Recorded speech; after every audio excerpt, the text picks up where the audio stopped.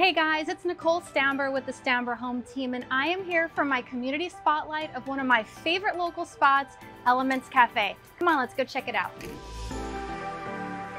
So Brian, thanks so much for having us swing by. I'm so excited. Yes.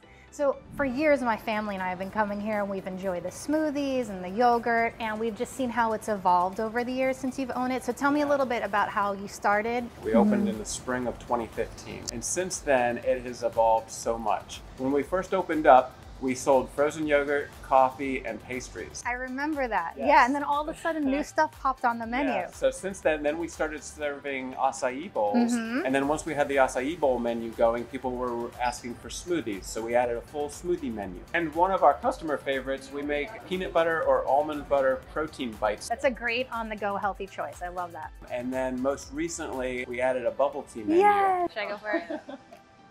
I got one.